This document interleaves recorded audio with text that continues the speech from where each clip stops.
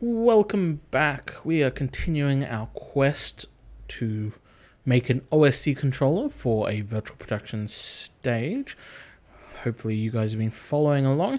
Today we're going to look at sending data back to OpenStage control. So we set up these camera controls in the last episode, but they're nice for sort of moving things about, but not really for getting exact values, and there's no way to make it really that replicatable. So what we're going to look at today is these little boxes here, which we can have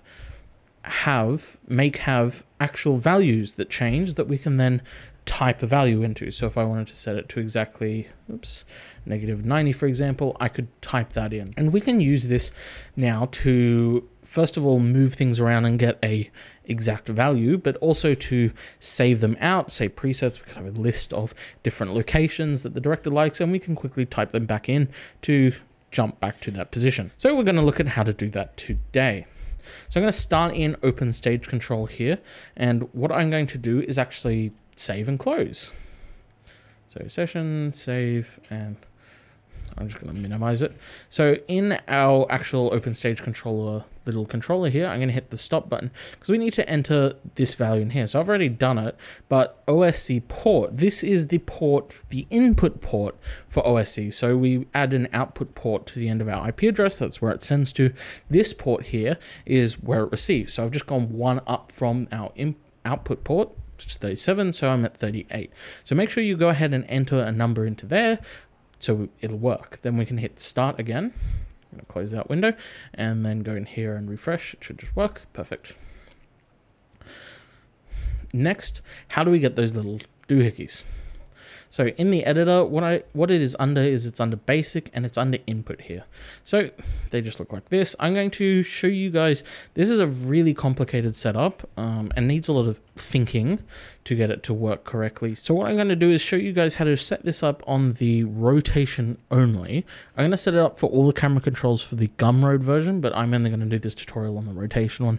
It is very advanced and probably as advanced as this tutorial series is going to get. But now we have our box here. What we can do is we can double click it and we can start typing away if we wish. What I need to do is change a setting, and what we're going to do is we're going to go under input, and where it says numeric, I'm just going to hit true. Now we can't enter letters in. I'm hitting, you can probably hear on my key. How do I write E? Huh. Well, I'm typing a lot of letters and E came up. I'm getting Markiplier flashbacks now. Then numeric, if you also click it, it'll give you a little thing. It also causes, if you're on a mobile device, so an iPad or your phone, it'll actually cause a physical keypad to come up instead of a full keyboard, which is also going to be really handy when it comes time to enter values in. What I'm also going to do is I'm going to manually set the OSC address for this one. So this, we will be replicating this encoder_1. So what I'm going to do is set the address as /encoder_1. Then I'm going to type /value. And what this veil, oh no, it's anyone curious, that's how you spell valet in Turkish, is veil. That was quite funny. Value. So what this is going to mean is it's going to save us a lot of time because we can just simply append the target value there, so we don't need extra strings in our code. Now this is done, I'm going to go ahead and save it just to be sure, and then I'm going to just jump out of editor mode and we're going to pop into Unreal. In Unreal, we're going to first need to make some edits to our BP OSC receiver here. So we've created a OSC server. Now we need an OSC client, and the client is the thing that sends the messages back out. It's a bit back the front for some reason. Client sends messages, server receives messages. Sure, there is a reason for that. So I'm going to make some room here, drag that back here, and I'm going to search for a sequence node. Here it is. Simply so we can keep things nice and neat. Drag that maybe out a bit further. Now on this second pin, I'm going to search for create OSC. There we go. And I want create OSC client. So the client is the thing that will be sending the messages back out. For the send IP address, if you're on a different machine, this would be the IP address of the OSC machine. In my case, I'm just going to do 001 for the local. Now the port we set before, it was 1338. It was one above the OSC server here. And then like the OSC server, I'm going to promote this to a variable and call it OSC client.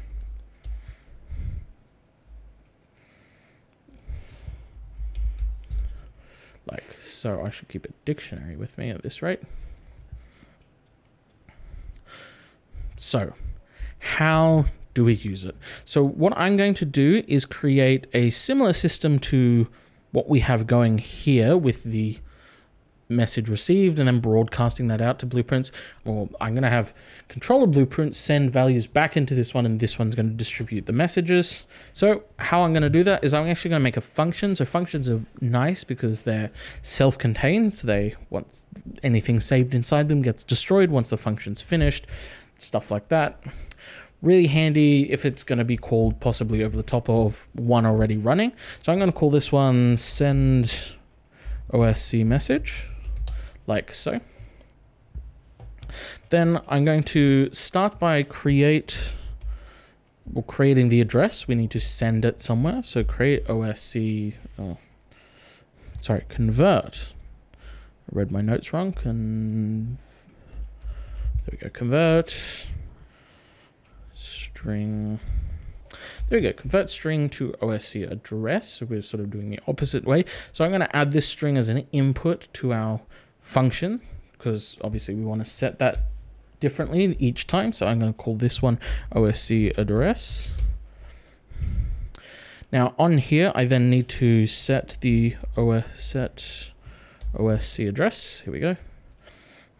So we're going to, method, oops. Let's try that again. Set OSC address, message address. Perfect. So this will then add our address to an OSC message. Now we don't have an OSC message at the moment. So what I'm going to do is drag out and click the make OSC message here. So now we have an OSC message sort of happening. I'm going to go ahead and I'm going to promote it to a local variable this time, instead of a global variable. So this means once this function finishes, that variable will cease to exist. I'm going to call this one OSC message, like so. Now we need to add data to it. So I'm going to search for a add float. We go add float to OSC message here. All right, so on the float to OSC message, I'm going to plug the message just into there, and the value I'm actually going to plug back into our function input here. I'm going to add some reroute nodes just to make things nice and neat and tidy, like so. There we go. So this will then add a float to our message. This is sounding hopefully very similar because it's essentially the same thing in reverse to what we've been doing before. Then lastly, I'm going to send the message. So I'm going to search for send OSC.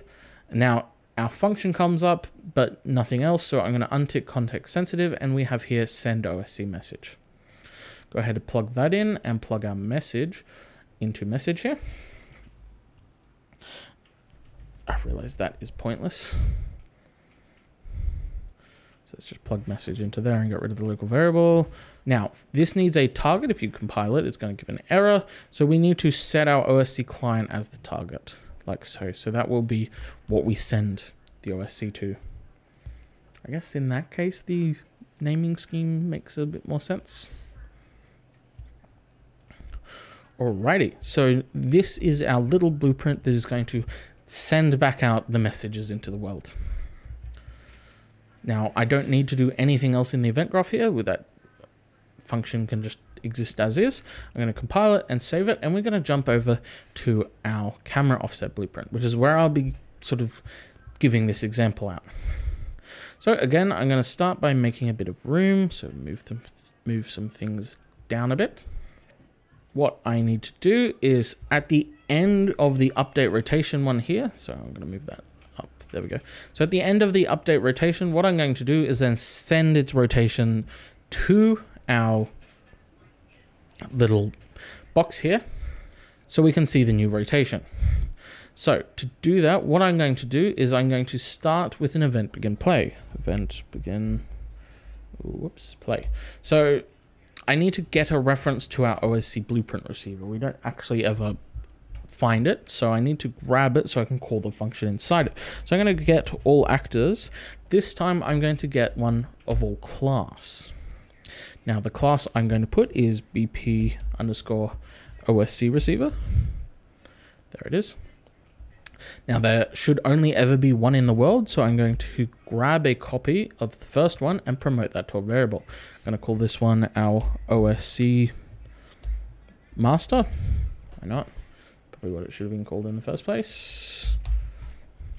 Plug that into this set, like so, compile and save it. So we're going to get a reference of that. That means then I can drag a copy out here, and then I can search for the function we made, which is called, here it is, send OSC message. So if I search for that, send OSC message, there it is. We have our address and our value. So I'm going to connect that to the end of our rotation here. Now the last thing is we need to provide an address and a value. So the address, remember we just added, let's double check here, but remember the address we said was just the encoder1 underscore value. So this encoder underscore value, which should be really easy. That means we can simply grab our rotation address here, like so, and then search for an append node, and then add slash value to it.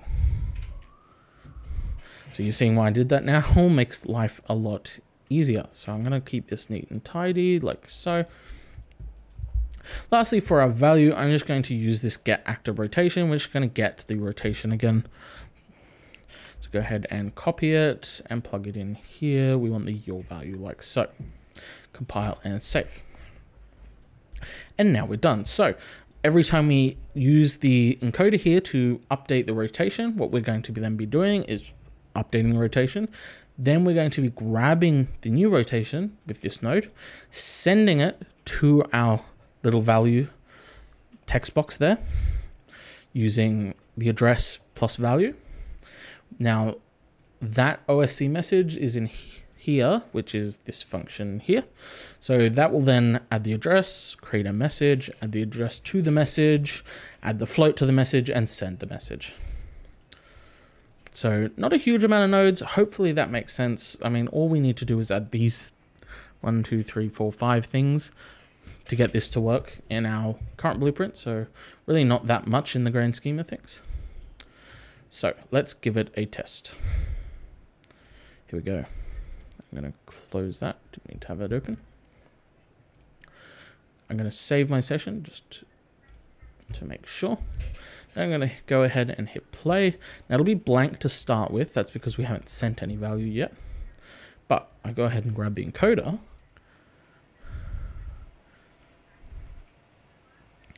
Look at that. So negative 90, or I spin it the other way to positive 90.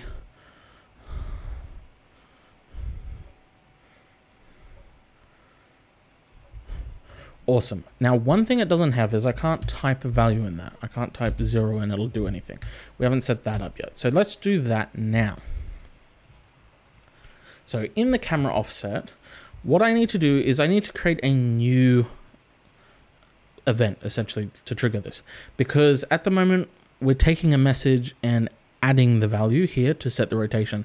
So I can't do that for this, because if I type negative 90 in here, what it's going to do is it's actually going to take the current rotation and add negative 90 to it. It doesn't really help to give us an accurate input method. So instead, I'm going to have to create yet another, annoyingly, another branch and another custom event. So what I'm going to do is I'm going to make this a new custom event. I'm going to call this one update exact rotation. Like so. On our branches here, I'm going to bring this down a bit and I'm going to make a new one between these two, branch, like so. Now for the full path, I'm going to grab, whoops, an equals exactly string, which we then plug into this branch. Whoops. Now for the equals, what I'm going to do is I'm actually just going to duplicate this append node like so. plug the address into there and plug this into here. Again, you can see why simply adding value to the end of the existing address makes life easy. Now on the, oh, that's supposed to be plugged into false. On the true, I'm going to get the exact set update exact rotation. Now under update exact rotation, we're going to get the floats again. So I'm simply going to copy that from over here, plug that in. Now, instead of all this add nonsense, what I can do is I can copy the set actor rotation here, and I can simply set the Z exactly. Because if we type -90, we want it to be -90.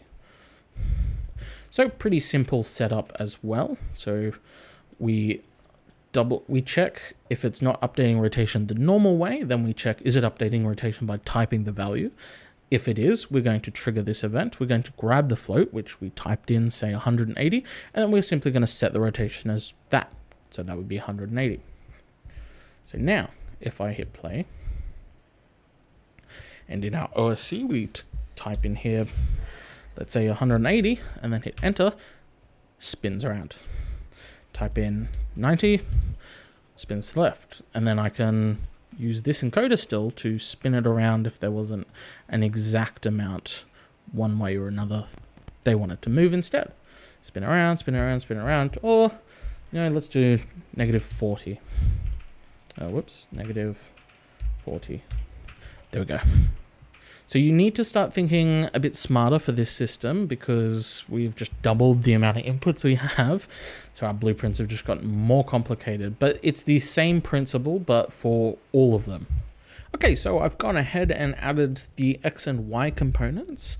I've also cleaned up the blueprint a bit here. I've switched our checks to functions. These simply contain our branches just to keep things nice and neat. I've also added some comments to the nodes. Just if you go ahead and download this on Gumroad or grab the project yourself, you can figure out what each thing does. But essentially what we do for the movement to send the value is I check that it's actually moving. That way we're not sending it constantly on every tick. Then we simply get the location and send it, much like we did with the X and Y, and that's called at the end of our event tick here. There it is. Then to move it individually, I'm simply grabbing the message contents, adding it to the set actor location. I'm also got to get actor location here just so we can not overwrite the other values with 0, so we don't have things snapping and we can only move one axis at a time. Pretty simple like that. Again, if you want to go have a look at this for yourself, go ahead and grab it on Gumroad. Otherwise, try and pause the video and figure it out for yourself if you need to. But just like that, I can go ahead and hit play, go ahead and open up here, and then I can move our blueprint around. I'll even open it here so you can compare the values. So -209, negative. Just like that, we now have these values being sent back to OSC. So we can manually type them in. Set it to 0, maybe set this to 0, it's going to jump way back over there. And let's set that to 0 as well. Awesome. Thank you guys for watching. Hopefully this was informative, helping you build up your OSC controller. I have a couple more things I want to cover. Sequencer, and then as well as controlling cameras and hyperdecks, like recorders using OSC. It's really cool. So thank you guys for watching, and I'll see you later.